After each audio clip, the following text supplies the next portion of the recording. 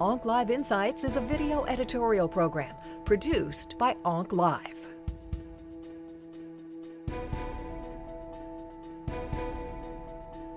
So what is your preferred regimen in treating first-line ER/PR positive disease?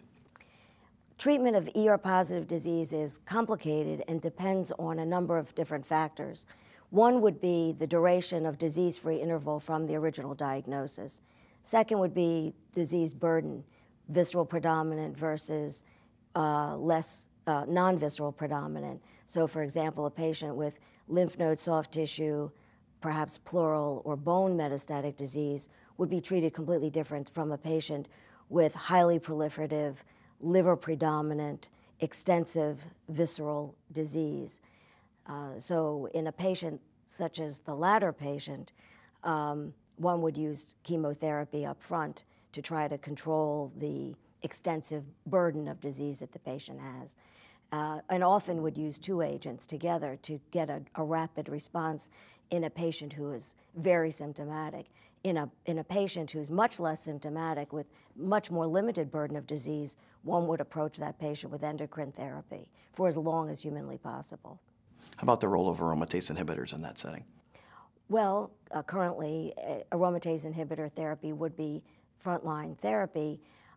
It kind of depends on where the patient is.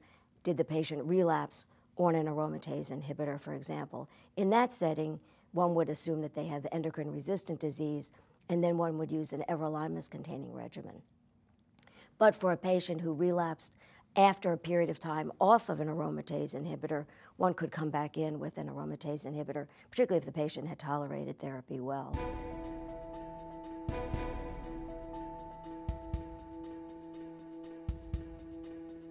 How about estrogen receptor positive disease? What do you typically use in the first-line setting?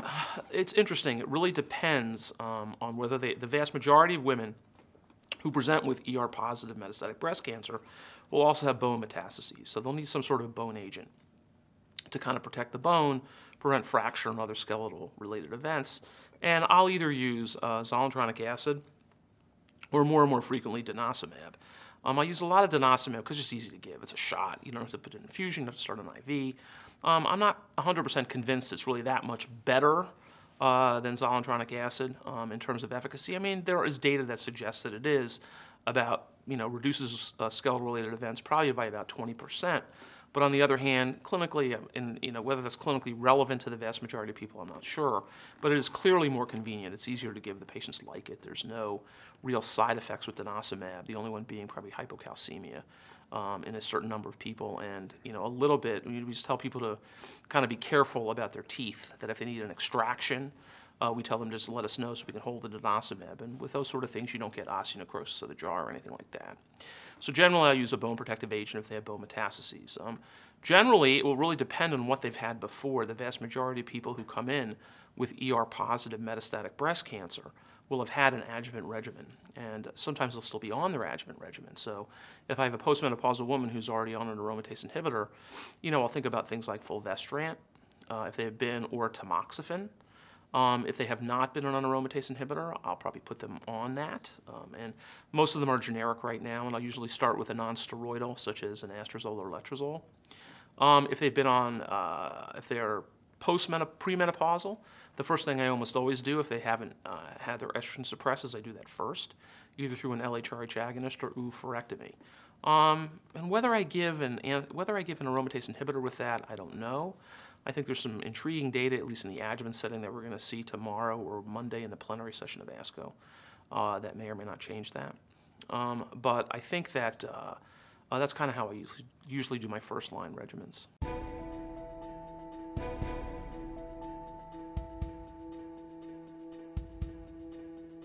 Let's talk a little bit more about aromatase inhibitors. When do you incorporate them in estrogen receptor positive metastatic breast cancer?